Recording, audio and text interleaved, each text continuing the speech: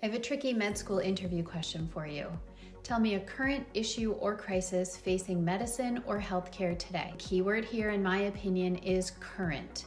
Yes, you can answer this by talking about limited access to healthcare for rural populations or rising costs of prescriptions.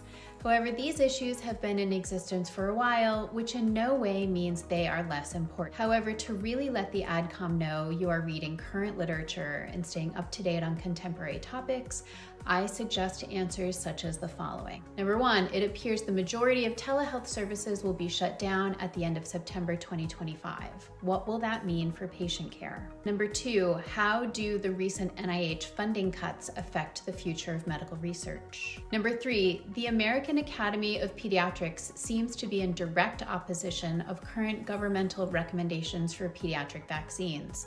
How will this affect patient care? Number four, where are we going with GLP-1s? These drugs seem to work, but is there enough long-term research? And costs are still very high for the consumer. Prior to your interview, be sure to do some of your own research, look up a current topic, and be comfortable discussing it in detail.